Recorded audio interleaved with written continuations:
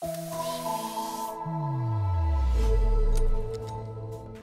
today we've got a partial here. I'm just going to add a post to it. This design isn't very good because it doesn't resist any lateral forces in the occlusion, so we need some sort of vertical component here to keep that saddle on. That's why it broke in the first place. As you can see, it's not that great a design. So you can either cut a piece of stainless steel wire on there and weld it, or I just take some thicker gauge laser wire. And this doesn't take very long at all. It's literally seconds.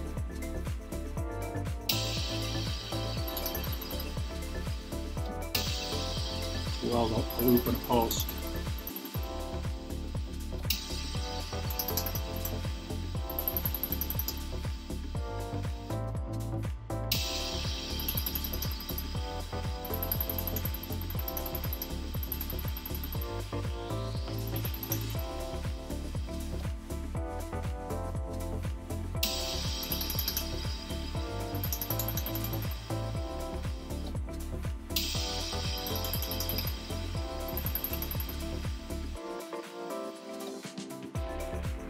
That's pretty much it. I'm going to take this off the model and run a little laser wire around the base of this to make it strong.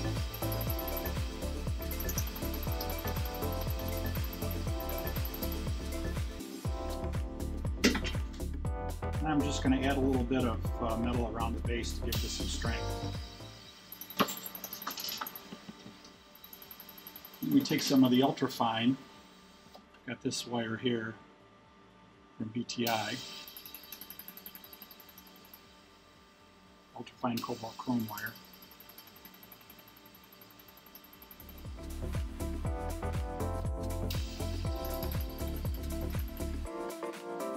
It isn't much, but this should be enough to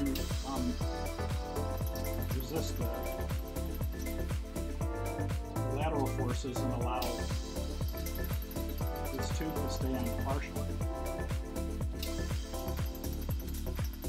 I'm just beefing this up a little bit now.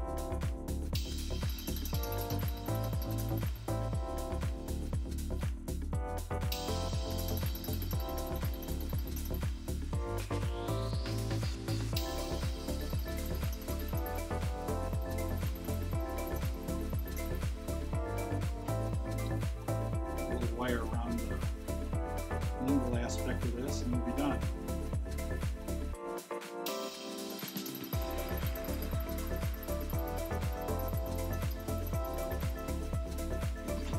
And there you go. We'll steam that off and we've got a nice little lateral post.